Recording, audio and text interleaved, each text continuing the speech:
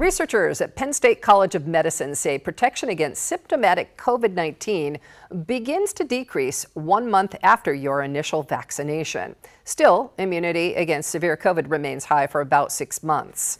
Researchers found after full vaccination, immunity against the coronavirus decreased from 83% after the first month to 22% after 5 or more months.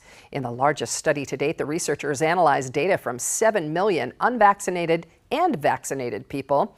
The latter received Pfizer-BioNTech, Moderna, or Johnson & Johnson doses of the COVID vaccine. The investigators examined 18 peer-reviewed studies published prior to the Omicron variant.